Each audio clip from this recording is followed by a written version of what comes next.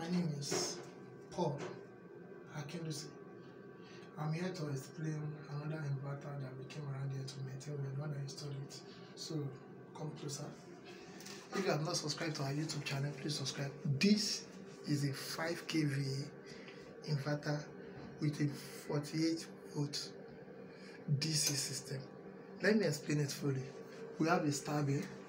This is a stab. The function of this stab is to stabilize. You will notice that the input voltage here is 189. To bring it to 220. So we use this stab to stabilize some other devices that are not on the inverter in this system, because this is a 5 kVA inverter and this stab is 7 kVA. The stab can power the inverter, but we use it to stabilize other loading within the building. So you can move forward. We have two ELCB. This is what we call earth linkage circuit breaker. The function of earth linkage circuit breaker is in case of anything happen, instead of damage, maybe high voltage, high current, instead of it damaging the inverter or damaging things inside the house, it will break, it will come to off, provided that the earthing of this house is good. If the earthing of this house is not sound, it will not break, because it works with the earthing of the house.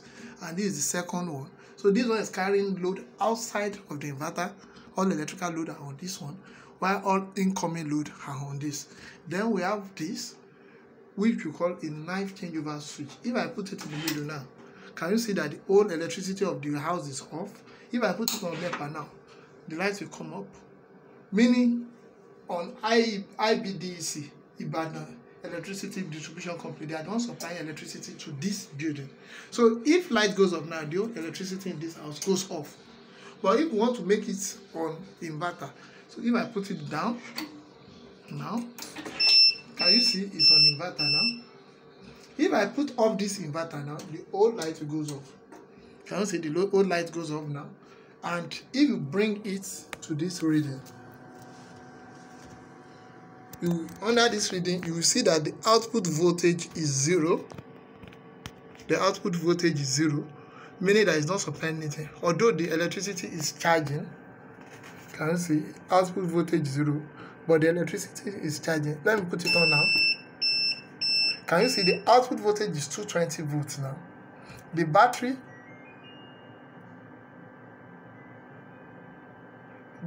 level, can you see, is charging as well.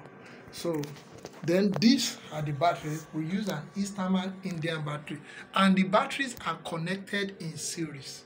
Note, you can see these are our jumper cables. The batteries are connected in series to establish our 48 volt. We don't have any solar here. We don't have any solar system. Although they have a plan of installing solar in the switch. So by eventually we want to add solar to it. We have what we call hardboard.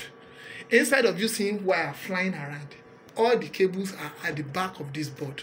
You will notice that there is no single cable outside. That's what makes the job new. All the cables. So assuming we are adding solar in the direct switch order, we can just put our charge controller here. You will not see us nailing or destroying any part of the board. So this is it. So thank you very much. I remain my humble self, Paul Akinlusi. If you are not subscribed to our YouTube channel, just press Paul Akinlusi, PAULKINUSI,